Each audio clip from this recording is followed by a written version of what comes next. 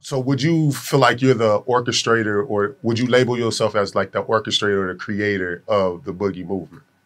I wouldn't say the creator of the boogie movement, but that sound, gotcha, that sound that they put with the boogie movement, because niggas was already out here dancing and boogieing, you know what I'm saying?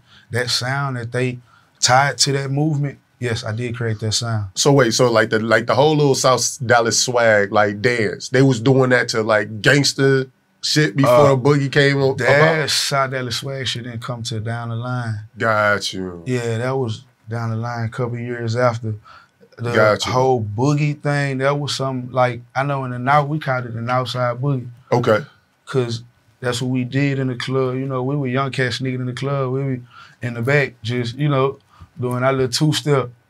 And shit, all I did was added the Dougie Fresh move to it and, you know, called it Dougie. Because I'm trying to figure out at what point did Dallas start dancing? Like, again, me coming from Detroit, people ain't really dance like that. You listen to music, you just kind of, dudes just kind of bob their head. You was almost too gangster. They didn't start dancing like that till my Dougie. Got you. Okay.